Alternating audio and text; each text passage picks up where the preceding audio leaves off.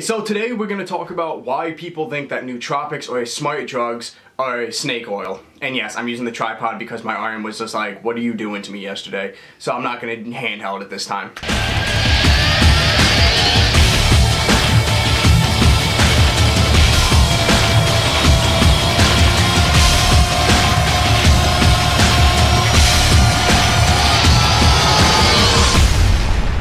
Okay, first of all, snake oil? That's what you came up with? You could have just said they were fake, but no, you had to be a 1964 gold miner. There's some bitches that give me some snake oil. It's all voodoo crap. You can just call them fake. We are in the 21st century. Which is ironic because the first one I'm going to talk about is science, and that starts off in 1964. In 1964, a Romanian psychologist and chemist named Dr. Corneliu, I probably just mutilated the crap out of that name, but you just gotta flow with me for a second. He discovered paracetam.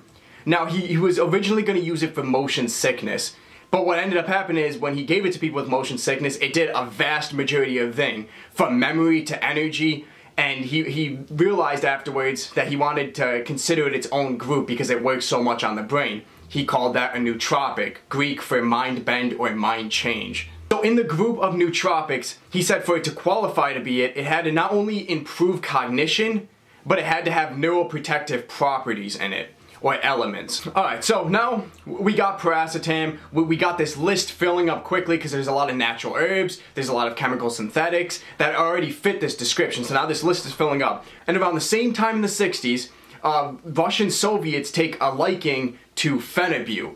And originally they mainly use it for insomnia, stress, anti-depression, anxiety, or social behaviors. And later they find it would be good for a space program. So the Russians gave it to their people going through the space program because a lot of them had anxiety, motion sickness, a lot of stress due to the testing they were doing, and I guess the lack of confidence, if you really want to break down, to fly a man up into space, right? So they started giving it to them, and it worked great. As we know, they later moved out of that as, you know, America made it to the moon and things got a lot more advanced. But now let's keep going down the line. Modafinil hits the market. Now, modafinil was a little bit different because it was actually produced for pharmaceuticals right off the bat. It wasn't later moved into it like the other nootropics. It was originally used for people who had Alzheimer's, and it worked great until it was replaced with something stronger. Also, the new drug came out with new side effects. Later is moved to people with narcolepsy. They realized it promoted wakefulness. It didn't stimulate, but it cut the sleep out of it. So, later, of course, pharmaceuticals replaced it. Okay, Lou, right? How is this relating to the topic we're talking about? Well, the point of this fun little timeline that I presented here was to show you that these have been tested and have been used longer than anything on the market right now. They have little to no side effects. They've been proven 1,000 times over for the past 50 years. Most pharmaceuticals only get run for about 8 weeks. And if they pass the trial run, they're released to the public. And then you get to be the guinea pig while you take them and be like, oh, why is my face blowing up, or why did my heart stop 10 seconds ago? Well, now you know why. Now this ironically leads me in to the next one, is the FDA approval. Now people assume that because it's not FDA approved, that FDA is not looking into it. Now, a lot of people don't know how the FDA worked. I didn't really understand it when I first got into this either. How the FDA works is, if they approve it, they are paying for clinical trials. And that's the reason why they only do pharmaceuticals, because that's going to actually return an income to them. Unlike single compounds or workout supplements, that they're not going to make any money. It's not government run at all, so there's really no need to actually do the clinical trials and pay like the $25,000 to do the clinical trials, because you need controlled groups, you need a place to do it, you have to have the controlled, the two controlled groups, one taking the placebo, one taking the one, see if anyone dies or their eyes bleed or something, or they get suicidal thoughts all of a sudden. Now the biggest misconception is that because it's not FDA approved, that the FDA didn't look into it. That's actually false. What the FDA does is they won't run the clinical trials, but they will show up at your doorstep. If you're selling a product that someone is going to ingest, you will have an inspector to make sure that you are putting the proper things you're saying. If you're selling a Drafinil or a phenibut or something of those lines, they're going to come to your door and they're going to be like, prove it to me. you know, if you're lying on the ingredients bottles or you're putting something that's not supposed to be in there, you will go to prison for that. So the reason they don't do it, like imagine if like the FDA decided to spend $25,000 to approve Monster or dietary pills. Like it would be a waste of money on their part, it would be a waste of time, but they still go to make sure that nothing fishy is going on. And you can get serious fines and serious prison time if you are lying about what you are putting in your product.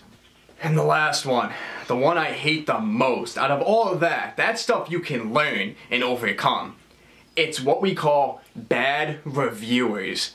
Okay, these people are linked up with affiliates. Now, Brotropics is linked up with affiliates, but you guys know that we'll tear apart Nootropics if we don't like them. Now the problem is, like, the biggest one is Sibutramine. Sibutramine is trash. It does not work. If you're using it as the vitamin thiamine, then it will work for that. It will work for that part of it, but it's not going to work for the cognitive abilities that you're expecting when you take Sibutramine. But I love these reviewers because they get on camera and they're like, listen, bro, look at me in the eyes. Okay, this is where you're at, and this is where I'm at. And then everyone watching is like, oh, I don't want to be down here anymore. So they buy this bullcrap product, they take it, they realize it doesn't work, and then they say all nootropics are snake oil. But in reality, it was a bad reviewer. And I'm not gonna list names. Well, one, there's a lot of names. Like, this could be a 3.5-hour video right now of listing bad names of reviewers that just suck.